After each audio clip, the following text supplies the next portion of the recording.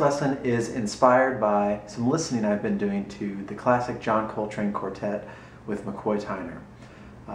Recordings I've been listening to a lot: Transition, Live at the Half Note, of course Love Supreme, all some of my favorite recordings. And I think where McCoy Tyner does some of his best, most interesting, modern, outside, chromatic, highly energetic playing.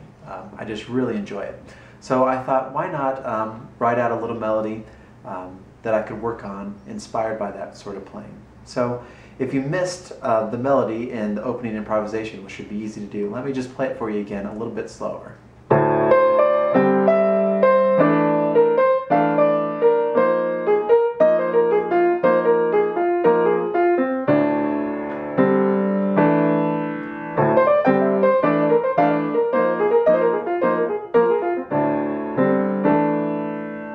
Classic McCoy Tyner. So what we're going to really focus on looking at in this lesson is just the right hand. And for now we're going to kind of leave the left hand voicings alone for another lesson. But I did write out left hand voicings for this so you could have something to play along with the right hand.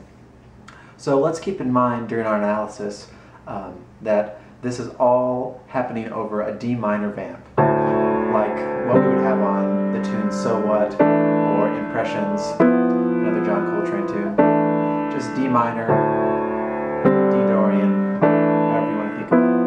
Okay? So our right hand starts off with a series of descending pentatonic sort of digital patterns is what I would call them.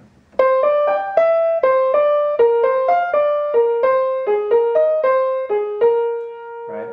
So what we start on here is what I would think of as a C major pentatonic, but you could also think of it as A minor, of course. So just to review what a pentatonic scale is, it's based on the major scale, and it contains the first, second, third, fifth, and sixth notes of the major scale.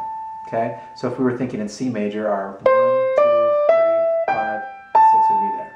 But we're only going to be using the first 5 notes for the beginning part of this line. So what we have is 1, 2, 5, 3, 1, 2. Then we're going to play the same thing, transpose down a whole step to B flat. And then we're going to go down a whole step again, and we're going to be thinking A flat pentatonic or F minor pentatonic. Then when we get to here, we're going to do a descending triplet, jump up a fifth, still within the scale, jump up a fourth, still within the scale, descending.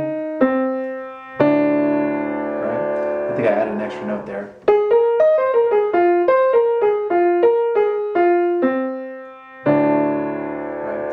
Land right back in our D minor tonality. So let's look at how those pentatonics work against the left hand voicings. So we start off with this very characteristic of McCoy Tyner, this open fifth, D and A, key of D minor or D Dorian. Okay, so that C major pentatonic or A minor pentatonic fits right within that scale. We got the 7th and the 9th and the 11th and the root, all great chord tones. Move to the B flat, we're getting a little further outside of the chord. Played it wrong again. Not too outside, because these 3 notes still belong within the scale. They sound just fine. That B flat though takes us a little outside. Then we're going to go all the way outside when we reach this chord.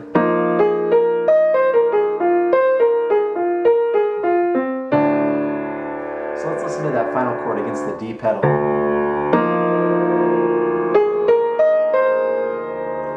What we're doing is we're suspending the harmony with this, what I would consider like an F minor 11 chord, or you could just think F minor over D, and we're going from here to the resolution back to the D. So what we're really doing is taking the tonality of D minor and taking it out or up a minor third from D to F, but while maintaining the D pedal. So we're in D.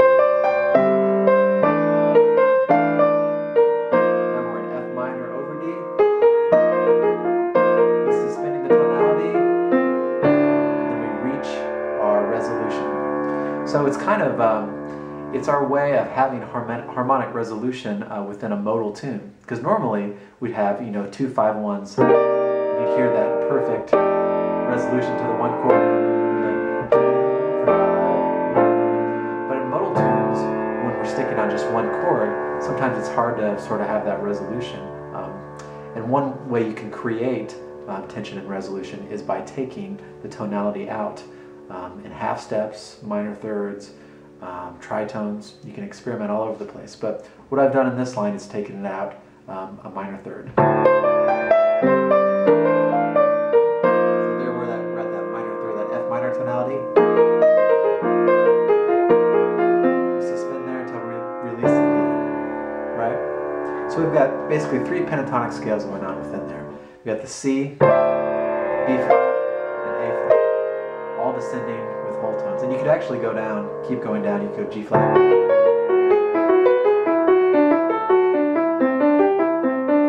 But it gets kind of cheesy and repetitive after a while.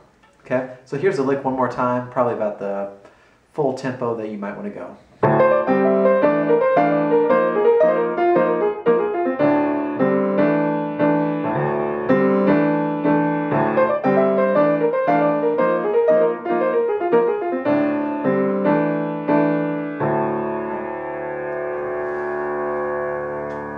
So once you feel comfortable with that, I would suggest you start improvising around those tonalities using the chords that I've suggested. So when you're playing the first 2 chords, you can improvise with the C major pentatonic or the B flat if you want to take it a little outside. Then every once in a while go to the F minor, the last chord in it, and improvise with the A flat or F minor pentatonic scale. Practice going back from the D minor tonality to the F minor tonality. You know, kind of get a feel for what McCoy was doing while he was improvising with John Coltrane. Playing in C.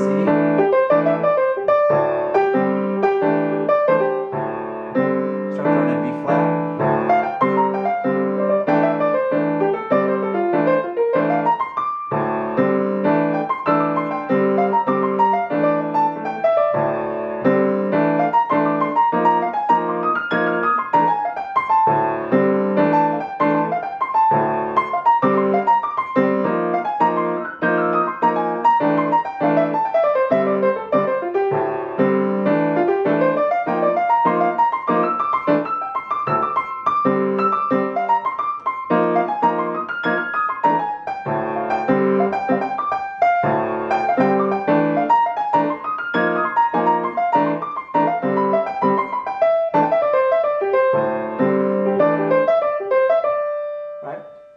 So all I was doing there is just switching between the 3 different tonalities that we worked on. The C major pentatonic, the B flat pentatonic, and the A flat pentatonic. And the thing you want to keep in mind is it's probably best to go up to that last F minor sort of chord when we're playing the A flat pentatonic, because it does sound a little strange playing this voicing and this scale. Although it's, you know, it's not that strange. It could be something you could do if you really want to push the limits of the harmony. Thanks for watching. I hope you enjoyed this lesson. I do come out with new videos every single week, so if that's something you might be interested in, please feel free to subscribe. Also, if you have any questions or comments, please leave a comment below or send me a message. I love to hear from you guys and see what you're thinking and answer any questions you might have. Thanks for watching.